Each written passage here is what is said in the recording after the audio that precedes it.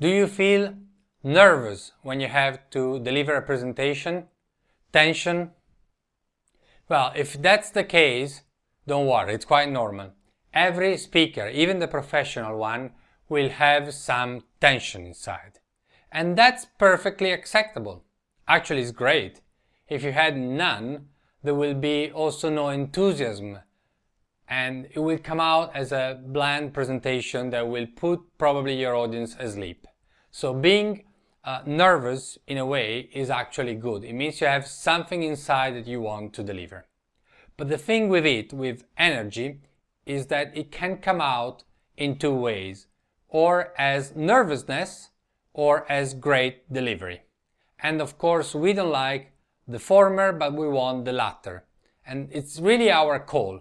Or we use it, or the energy will use us. So what can we do? Well, we need to fight the nervousness and channel it.